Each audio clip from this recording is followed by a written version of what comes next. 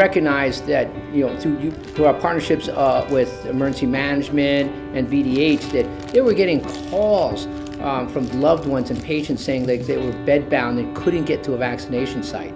So we thought that we could use the mechanisms that we created with vaccinating at the fire stations and just send vaccinators out to patients' homes.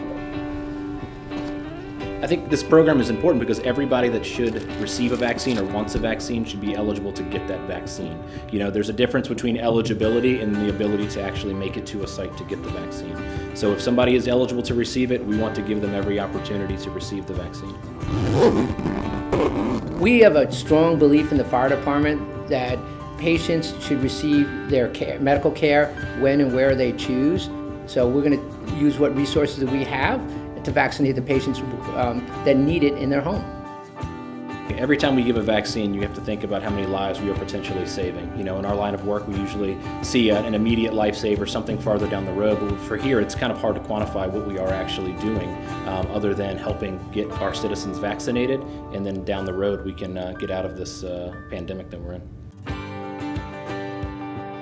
The folks that we vaccinated have been just absolutely grateful that we'll be able to do it. It's a wonderful experience for the family and a wonderful experience for our vaccinators.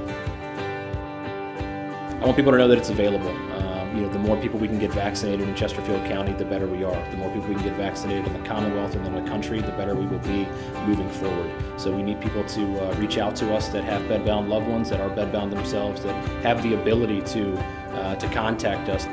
What's important to know is the vaccine is safe. Everyone who's eligible to be vaccinated should be vaccinated.